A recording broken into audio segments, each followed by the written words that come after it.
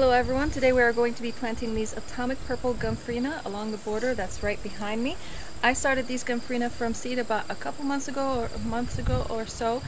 I did start a different set of these earlier in the spring, but unfortunately they did not make it. Something happened to them and I'm not sure exactly what. They all died, so I had to replant the whole tray again. And I let these harden off in the rain for 2 days. I left them out in the rain for 2 days, and the third day they were exposed to the sun and they were in a little bit of shade as well. So now they are ready and hardened and ready to be planted in the ground, and this is their 4th day outside. So let's go ahead and get these Gomphrena planted in the ground. And just one quick note about this, I do have to mow the lawn. Our lawnmower was broken and my husband finally fixed it, so I will be coming out later today and mowing this lawn because it definitely needs to be mowed. It looks like a jungle out here. And I do love though the Lady Anne's lace in here. I also came out this morning and I put irrigation in here, and I put half-gallon-per-hour emitters about 1 foot apart from each other in the area where I'm going to be planting the Gomphrena. I also put some emitters on some of my perennials and some of the annuals. I ran out of emitters. I still have some right now. I found some, so I can come out here later today and put the rest of the emitters in here. But for now, let's go ahead and get these Gomphrena planted along this entire border, or as many as we can plant from this tray over here. I also have some plant tone and my hori knife that I'm going to be using to dig the holes for the Gomphrena.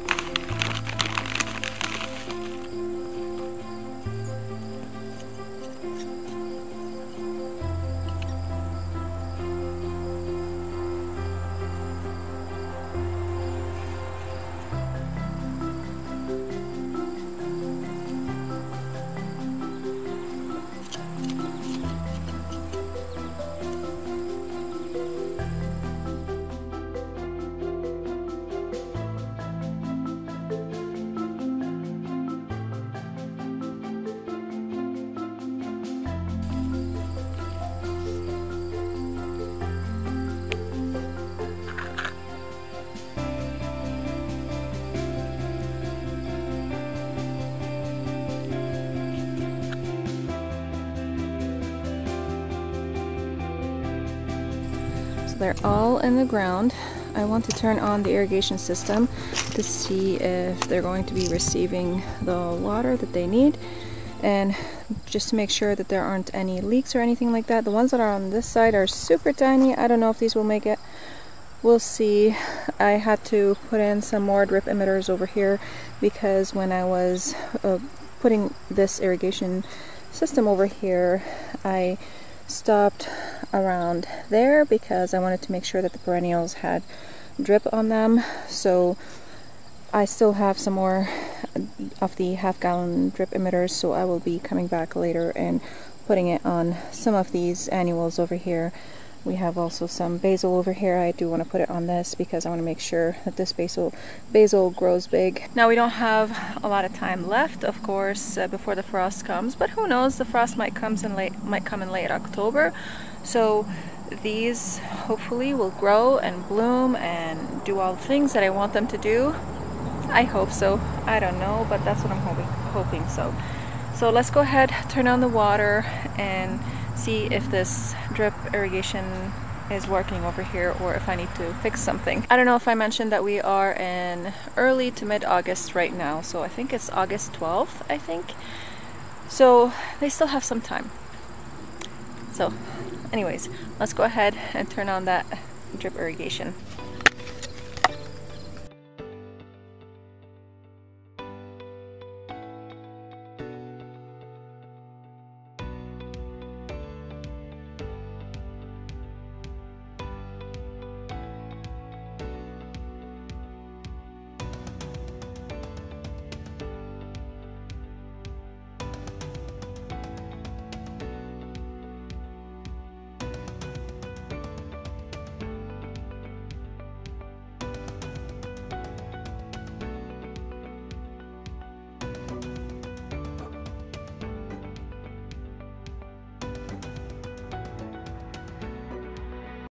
There we go, they are working.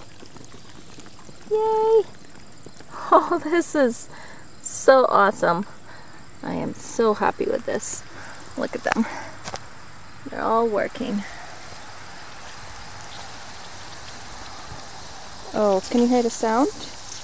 Can you hear it? Oh yeah. Everything is gonna get water now.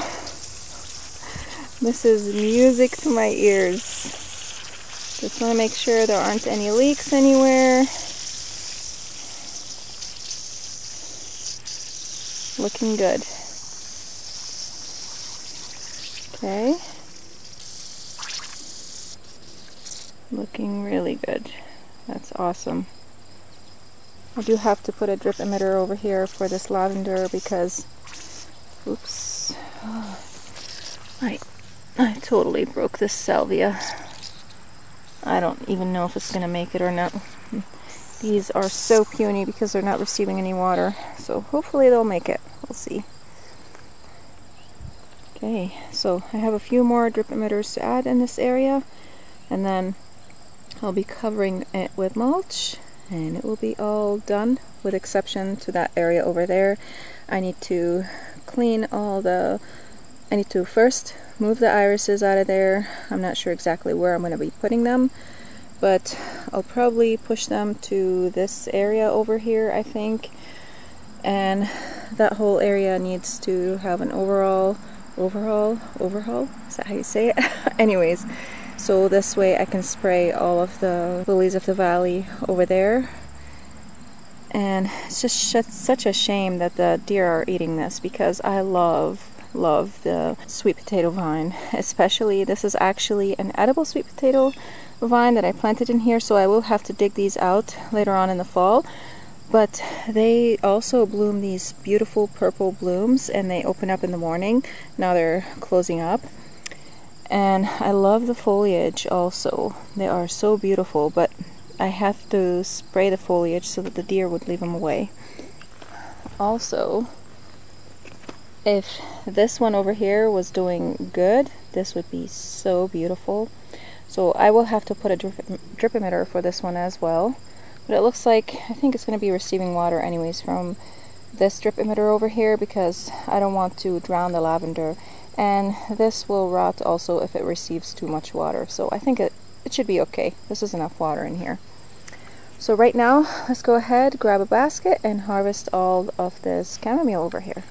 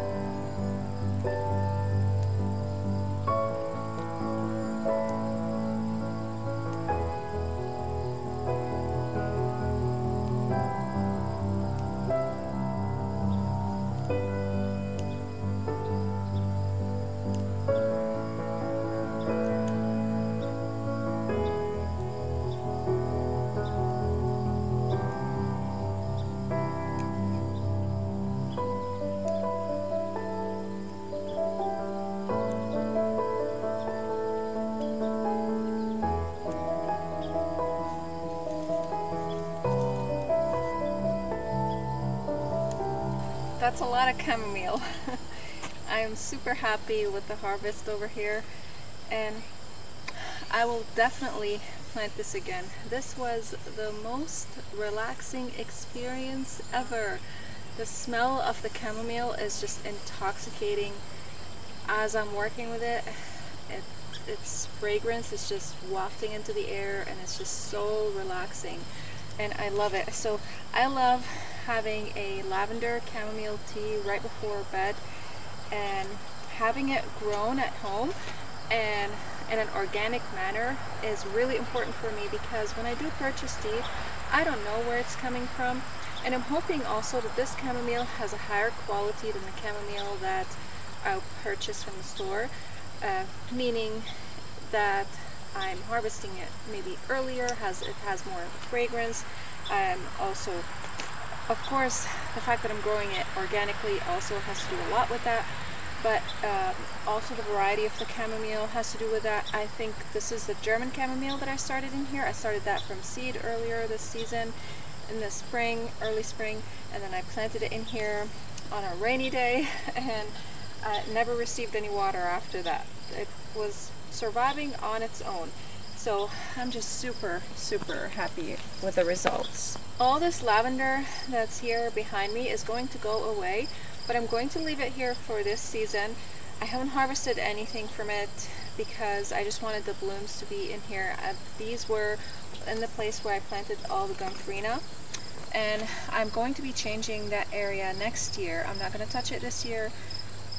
Maybe I might do one thing this season. If I do it, I'll take you along with me.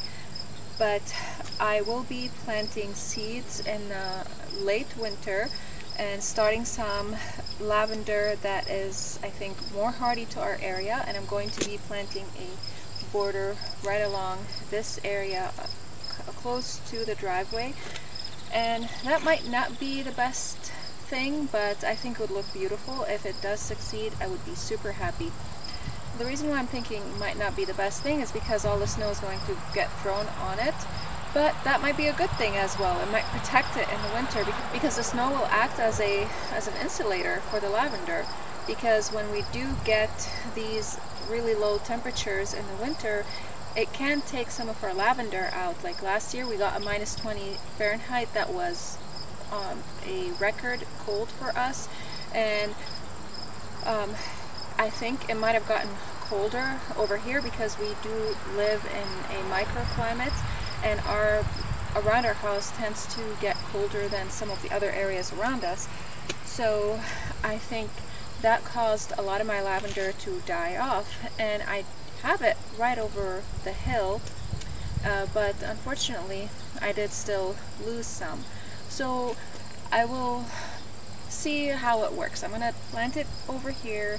I will monitor it with the water and all that, because we have been having some dry spells in the summer and also in the spring, and I'm noticing that the lavender needs more water.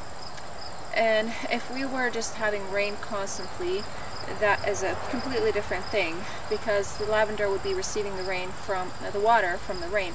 Now it has been raining lately, so that's a good thing. The lavender has been getting watered, and a lot of these plants, all of these plants, have been getting water from the rain.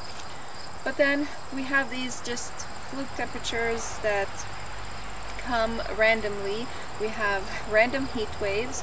It gets into the upper 80s and 90s, and the soil just dries out. We don't have any rain, so during those days these plants need a lot of water, and I can't just be grabbing the hose and watering everything by hand. That would take forever. I want to make our gardens, all the areas, as mainstream as possible. I just want them to be as hands-off as possible. Of course I'll still have to come here, deadhead, weed, you know, all that stuff, fertilize, but I don't want to be here watering all the time. And as I said, I haven't watered this bed once this season, so that gives you a clue kind of how life goes here.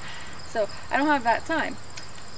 So I do want to apologize for the lawn behind me. I'm sorry. I do like our lawn to be clean and mown, but our lawnmower has been broken.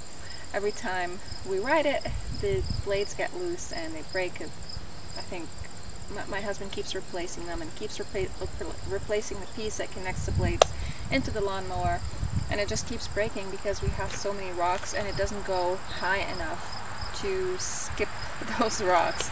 So sometimes we accidentally go over a rock or a root, you know, and that just breaks it, and he doesn't have all the time in the world to just fix the lawnmower because he's working. But I'm thankful that it's done today and I can go ahead and mow some of this lawn. If not, I won't be able to mow all of it, but at least I want to mow around the edges over here to just clean up around the beds so that it will look a little bit nice for when we're coming into the driveway. Also, there's tons of grass that just grew everywhere because we did receive quite a bit of rain non-stop for like 2 or 3 weeks the past month. So all the grass and all the gravel and everywhere just grew like crazy. All the weeds are insane now. So I have to work one bed at a time and one area at a time and just clean up and spray and do all the things because this property needs a lot of maintenance and the weather wasn't allowing me to, and some other things. So I am super happy again with the harvest of this lavender. I'm going to be freeze drying it, with this what do you call it, chamomile, and I'm going to be freeze drying it, and this way I can store it throughout the winter. I will be harvesting some more as these continue to produce. I'll come out here and harvest some more, and I'll store them for the winter for some herbal late night tea or whatever, however I feel like having it. And hopefully in the future I'll have my hedge of lavender so that I can have my lavender chamomile tea homegrown and all that. So I want to thank you guys so much for watching. I hope you enjoyed this video, and I hope you are having a wonderful day, and I hope that you can get out there, get in your garden, plant something, make this world a little bit more beautiful and a little bit more enjoyable. Thanks again for watching. If you are new here, don't forget to subscribe and ring that bell so that you can receive notifications of whenever I upload new videos. And if you like this video, go ahead and click that like button so that more people can see it on YouTube. And I will be leaving a video for you guys right here so that you can go ahead and enjoy it. Until next time, thank you so much for watching, and I'll see you again. Bye!